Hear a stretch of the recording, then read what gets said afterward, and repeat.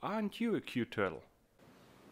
It's a tortoise. Survival Fountain of Youth is an open-world single-player survival RPG in which we are stranded on an island accompanied by dangerous animals, harsh weather, and our main mission to find, you guessed it, the Holy Grail. Ha! Gotcha! I am Dorian the Explorer and I played the first 2 hours of Survival Fountain of Youth to see if it is a refund or a real fun. We are greeted by a voiced narration, which tells us that we are on one of 3 ships destined to search for the Fountain of Youth. After hitting a storm, we have to jump out of the fire-filled cabin with only 2 items picked from a chest to have an easier start.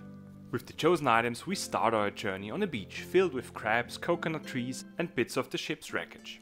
Through a quick tutorial, we gather our surroundings as well as some basic resources and set up a makeshift camp with a bed and a campfire, while our hunger and thirst bar drop lower and lower. Luckily in my case I picked a ration bag filled with meat, bread and magic apples, since these apples quench our thirst for some reason, but we all know the old saying, need a drink, have an apple. No, that doesn't sound right, I think it was with a pen, right? The gathering of most materials is done by a bit of an anticlimactic time skip, which depending on our character skill, the current weather, the time of the day, and our overall status takes a longer or shorter amount of time. The weather needs to be watched out for, since running in the rain can lead to a flu and fever, underestimating the sun can lead to sunburn and overheating. However, working through the night can have harmful consequences as well, since trying to start a fire at night or craft some armor can result in an injury due to the lack of a light source. This brilliantly realistic setting can be felt through all areas, starting with the hunger, thirst and energy bar, to the danger a venomous snake can bring, all the way up to filling the map with a charcoal while sitting on a high tree. Fall damage dropping from said high tree is lacking a tad of realism, but you can't have it all. After finishing the first tutorial quests, which quickly show us the ropes of the game, we make our way to a specific location at which we assume the Fountain of Youth to be.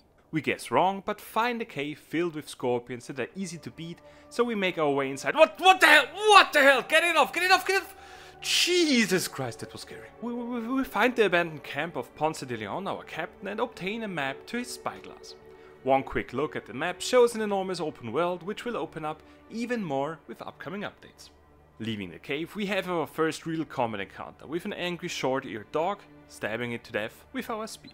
The combat mechanics seem simple enough with reflex-based blocking or counter-attacking, which I never had to use since the incoming hits were quite low, even when battling 2 snakes. The quickly decreasing durability of our weapons, however, was a bit of an issue, since seemingly every couple of enemies the spear broke. Luckily, even with an unlit torch, we are able to get some tasty meat from this turtle. Tortoise. A few more minutes into my first game session went by with building a bow and taking on charging animals with ease, while realizing the character's face must be between his legs while running up a hill. And yes, I know being alone on an island can make any man desperate, so after finishing my first 2 hours of game time, I have the following first impressions and verdict. Survival Fountain of Youth provides incredibly realistic and enjoyable survival features in beautiful and yet old school looking graphics, while only small issues like the camera angle can take away from an amazing score. Therefore, I would say that Survival Fountain of Youth is a real fun instead of a refund. Would you agree with my verdict? Let me know your thoughts in the comments, like, share and subscribe to my channel for more videos like this one, and have a great day or evening.